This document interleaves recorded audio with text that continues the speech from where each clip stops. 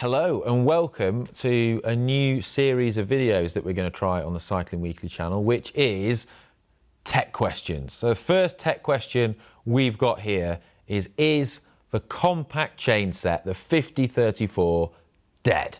The introduction of the compact chainset in the mid-2000s was kind of a defining point in road bike design, because the smaller 50-tooth and 34-tooth chain rings opened up road cycling to a much wider audience.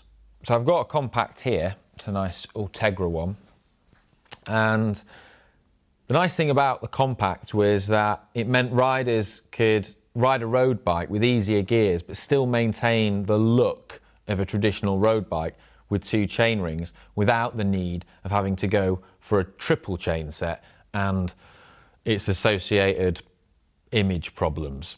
By having the smaller rings on a compact, it meant that riders could spin up gradients that would otherwise see them just churning and grinding away if they were in a standard 5339. If we fast forward to the present day, then, although the compact chain set is very good for climbing, we've also seen another change, and that is cassettes. So cassette ratios were typically 11:23 in the early 2000s, but then that's now shifted so that 11:28 is kind of the norm, and most pro riders use that.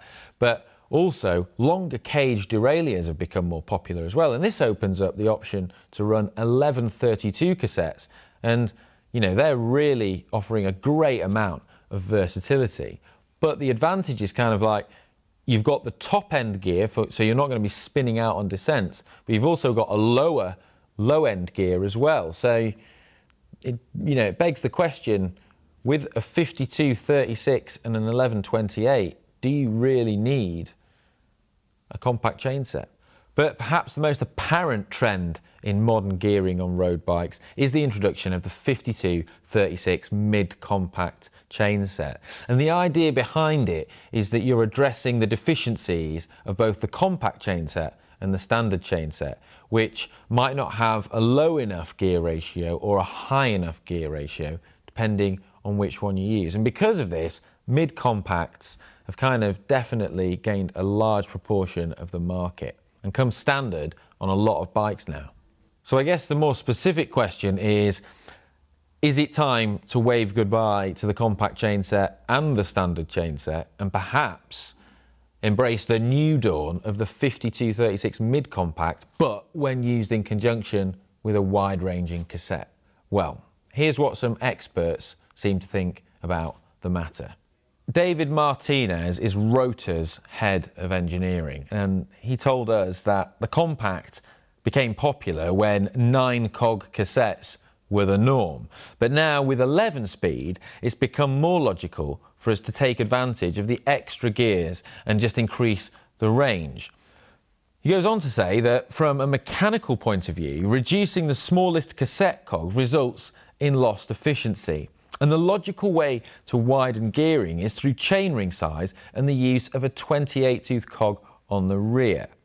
With a 5236 and an 1128 cassette, the gear range is increased both up and down the range compared to using a 5034 and an 1125, while you also maintain adequate shifting between all the cogs. Plus, a 5236 chainring combination is still mechanically efficient for the front derailleur. What that means is that you're not going to drop the chain. If you have too big a gap between the chain rings at the front, so for example, if you used a 52 and a 34, you could be at risk of dropping the chain because it's a big gap for the train to fall when you change gear. We also spoke to SRAM's road manager, Geraldine Bergeron, and she doesn't see compact chain sets going away anytime soon. And the reason for this, she says, is because experience, terrain, fitness and riding style all factor in to people's gear selection, and they're all different for a wide range of different people. In this case, trends might not be the right choice. The current dominant commercial specs are for a 5236 with an 1128 cassette, or for a 5034 compact chain set and an 1132 cassette. Now, although compact losing some volume to a 5236, it's not going away. This is pretty interesting coming from SRAM, seeing as they're a brand that are currently pioneering and pushing single ring setups. This sentiment also seems to be shared by Shimano as well, with Shimano Europe's Ben Hilsden telling us that, whether a compact chain set or a wider ratio cassette is better depends on many factors, such as the route, the physical strength of the rider, the length of the ride, and there is kind of no one best solution. And I guess you could sort of agree with this, because you think on the toughest days of Grand Tours, such as when they go up climbs like the fearsome Mortirolo Pass or the Angliru in Spain, we've seen the world's best climbers like Alberto Contador fitting 5034 compact chain sets with 1132 granny gear cassettes on the back as well, so that they can spin and not ruin their legs too much. Me personally, I tend to ride a 5236 most of the time with an 1128 cassette, but I tend to change the cassette depending on where I'm riding. So if I'm going to be riding in a nice flat area, I quite like the tightness ratio of having an 1125. But if I go to, say, the Lake District, which is one of my favourite places to ride, then there's regularly climbs that are around 25% there, and having an 1132 on the back really makes a massive difference. But if you're new to road cycling or you live in a hilly area all the time, then a 5034 can be a great option. But for me, the biggest downside of a 5034 setup is that when I'm descending or on a fast descent or a very fast stretch of road, I can often feel that I'm spinning out, and I prefer to have a bigger gear to push against. And so I quite prefer the idea of putting a bigger cassette on a 5236. But that's just me.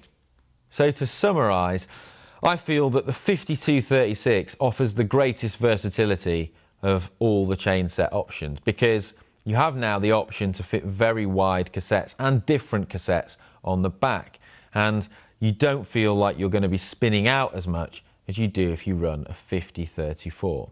So if you're new to cycling, a 5034 is a great option, and it's what I started out with myself.